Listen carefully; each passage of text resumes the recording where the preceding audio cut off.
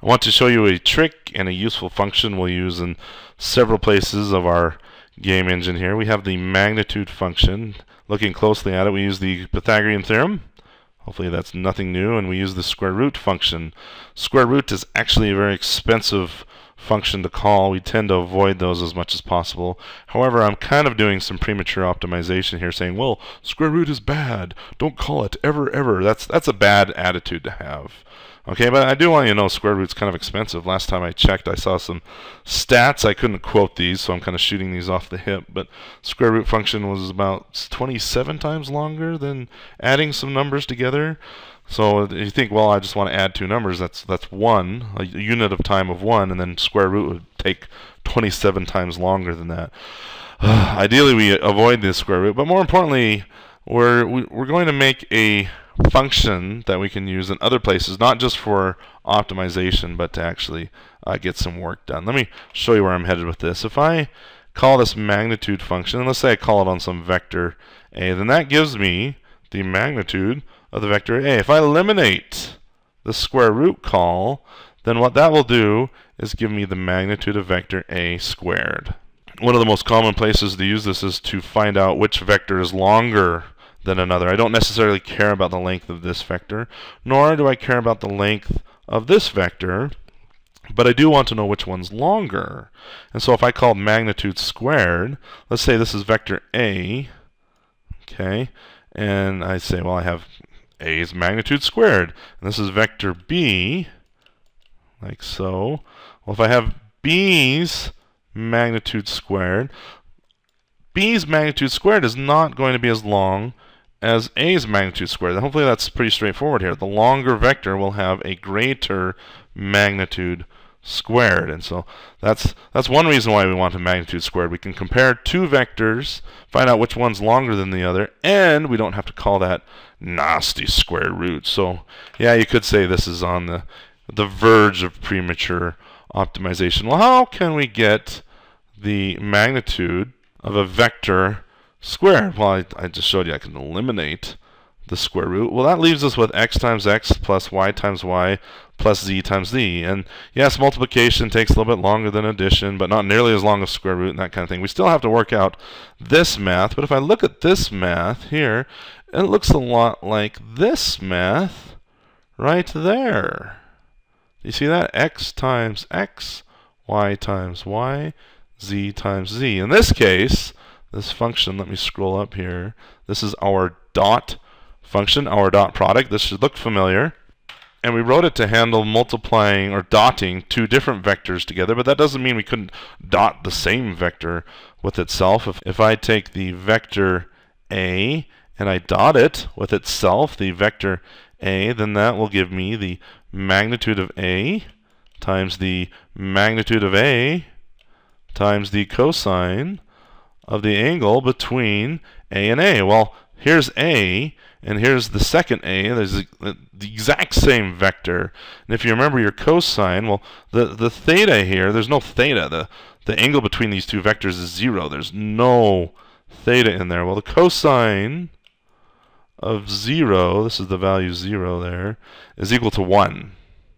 So then I could come in here and erase this, replace it with a 1. Well, that's the same as multiplying everything with 1. Well, there's no point in writing that 1. I can just eliminate it. And then all of a sudden, look at this. A vector dotted with itself will give you the magnitude of that vector times the magnitude of that vector. Or rewritten, it will give me the magnitude of that vector squared, which is exactly the type of function we're trying to write here, magnitude squared instead of just magnitude. So I could actually come in here, and remember we have unit tests on this. Let me control F5 and build this, just make sure everything's building. The unit tests are all still green, lots of green. That's good. Instead of saying x times x, y times y, z times z, I could say this dot with this. Okay, dot the vector with itself. Let's build this, run this, make sure all of our tests are still green. That's a nice thing about unit testing. It kind of backs up the compiler and tells us, hey, you just caused a problem. But right here we don't have any problem. Our results are still green. If we did cause a problem, then our mindset would be, okay, well, now I know what to fix Whereas if I didn't have my unit tests and I did cause a problem, and all of a sudden that problem raised its head a month later, I would be completely out of context. Maybe even an hour or two later, I would be completely out of context and have to come back and debug my code. So that's nice having those unit tests back us up, and I can say this dot with this. Generally, I won't say this and then call a function on it. I think this is syntactically verbose, but if you remember, I wrote this dot function to be syntactically placed between the left operand and the right operand, similar to if I was just going to multiply the two vectors. Some people will actually overload this operator to do the dot product, but I think that's a little obscure, so I in this case, this is probably one of the few cases I will say this arrow do something. Instead, I could just take all this off, and it would build and run just fine because this arrow is implied. You see, we get all of our green, and we're good. But I think syntactically, I'll just leave that in there. But the whole thing I'm trying to go for here is a magnitude squared function. So in true form to everything else we do, let's write our unit test. Make sure they fail, and then we shall pass them. Let's go to vector 3D tests, and hopefully we stick the result next to the other magnitude test. So we'll say test vector 3D magnitude squared, and then down here I think we'll just reuse what we have up here as much as possible. Vector 3D, our vector. And actually, do I want to make a separate test? I'm tempted to combine these tests into a single test, but I actually kind of like the granularity. Hey, your magnitude squared failed, or your magnitude squared. It gives me a little more granularity to know what failed if one of these happens to fail. So I'm going to go for granularity here. Vector 3D, or I guess I could just copy and paste this. I get hesitant though. You've seen what happens when I copy and paste stuff. I tend to screw it up. Our vector, I'll say float magnitude squared gets our vector dot magnitude squared. We haven't even stubbed the function out, so this won't compile, but I'm going to say expect float equal magnitude squared. Oh, what is 3 times 3 plus 4 times 4 plus 5 times 5? The magnitude of that squared, well, unsquared it's this value, but squared it will be 50.0 float. Let's also do another one. Vector 3D, our vector 2. I'll call this one vector 1, vector 1, and in here I'm just going to say 4. We'll do, I don't know, let's do a 6 and a 0 there. So notice I only have direction on one of the axes here, the y axis if you would, and so this one should actually be pretty straightforward to figure out. Expect float equal our vector 2 dot magnitude squared. That should be equal to 36. Okay, the length of this is 6, then squared should be 36. Let me put the suffix on there for float. And I think just to be consistent up here, can't remember why we did this. Maybe for readability's we could just take this and move it in here.